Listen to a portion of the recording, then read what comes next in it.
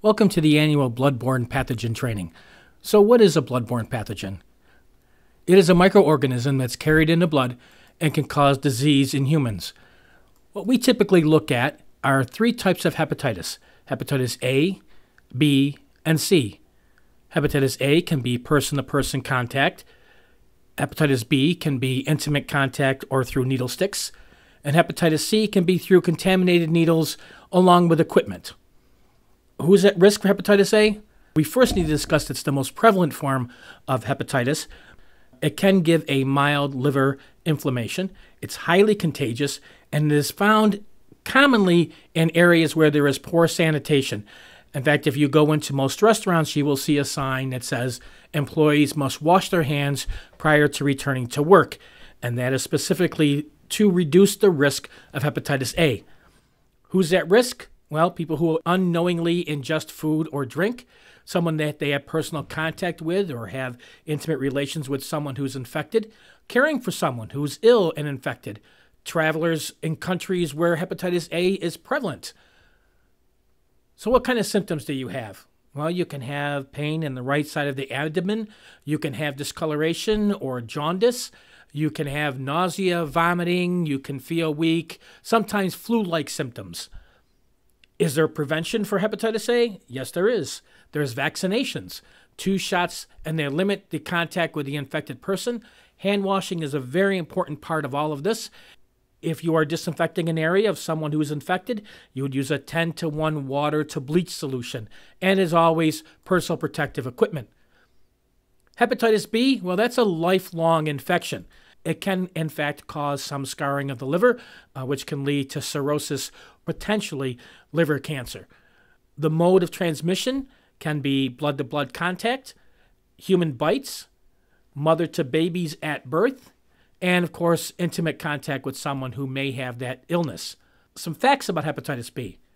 The virus can survive up to 7 days, even dried. A teaspoon can have up to 1 billion particles of HBV, and it is 10 times more common than HIV. Symptoms of hepatitis B can be very similar to those of hepatitis A, with the exception of that they can pass this from person to person through blood or potentially intimate contact. Is there a vaccine for hepatitis B? There is. It's a 3-shot vaccine given initially, 30 days, and then 180 days after the initial shot. There's a determination by the employer at who the at-risk employees are, and you always have a right to decline the shots. That declination of the shots does not waive your right to the shot. You may at any point in the future have that shot. If an incident were to happen and you felt that you had exposure, you would have a conversation with your healthcare provider, and at that point, a determination would be made as if you were to start the series of shots at that point. Hepatitis C can be a lifelong illness. It can have an acute response where you will have illness over a few weeks, and then it will go into remission for a period of time, but it will continue to be chronic, where it may flare up occasionally. Hepatitis C, the modes of transmission for hepatitis C: sharing of needles if you are born to a mother who has hepatitis C, needle sticks if you work in a healthcare facility, or if you are a recipient of a blood transfusion prior to 1992. Puts you at risk for hepatitis C. Millions of Americans have hepatitis C, but many don't know it. People born from 1945 to 1965 are 5 times more likely to have hepatitis C. People can live for decades without symptoms. Left untreated, hepatitis C can lead to liver cancer. But treatments are now available that can cure hepatitis C. Talk to your doctor about getting tested. We got tested. It could save your life. There is currently no vaccination of hepatitis C. The treatment now is an oral therapy that can go from 8 to 12 weeks, and there is a 90% cure rate. The district is responsible to have an exposure control plan, which is a written program which will outline the employees who are at risk and describe the procedures for those who are at risk, whether they are using engineering practices or basic work practices, and any personal protective equipment that they would need, along with any hepatitis B vaccination that was being offered. We want to take a couple of minutes to talk about universal precautions: hand washing, treat all human blood and fluids as if they are infectious. If you are doing a cleanup of an incident, make sure that you wear gloves and personal protective equipment to protect yourself from any kind of exposure.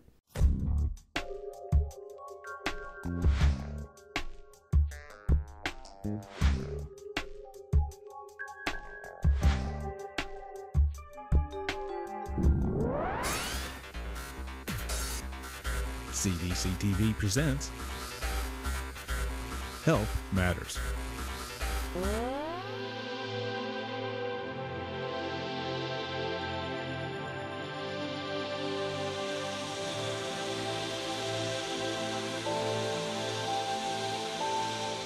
At the Centers for Disease Control and Prevention, we are very interested in preventing transmission of disease in our community. People aren't washing their hands as often as they say they are or as often as they should. And the germs can live on our hands for quite some time unless we clean them.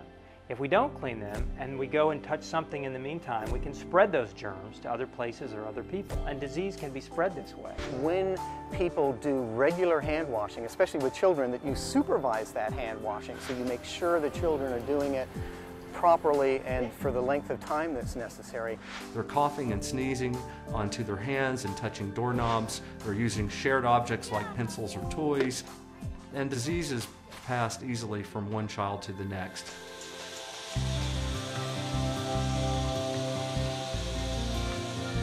Try and avoid sneezing into your hand because you just contaminate them and then spread those germs everywhere. Focus on sneezing into your elbow, like this, and then you don't contaminate your hands. Turn on the water, wet your hands, apply a good amount of soap and lather up, and then focus on washing your hands for about 20 seconds, about the time it takes to sing Happy Birthday twice. The best way to wash your hands is using running water and soap, but sometimes we don't have that available. So think about carrying with you a hand sanitizer. That should have at least 60% alcohol content.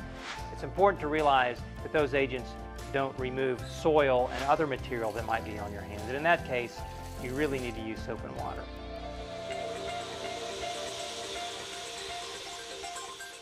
If you've been touching objects all around you all day long, just assume that your hands are contaminated and make sure before you prepare food, you wash your hands. Before you eat, that you wash your hands. You can't emphasize hand hygiene enough. Clean hands save lives. Keeping your hands clean is a very important activity both at home, at school, at work, and in the healthcare setting. Hand hygiene or hand washing is the single most important thing that you can do to help prevent the spread of infection and to stay healthy and well. What if an exposure does occur? Wash the exposed area with soap and water. If the exposure is in the nasal and the mouth area, flush those areas also with water. Report the exposure, either to your supervisor and or your healthcare provider. And post-exposure, you may look at the series of shots again, remembering that while you may have signed a declination form, you never waive your right to having no shots.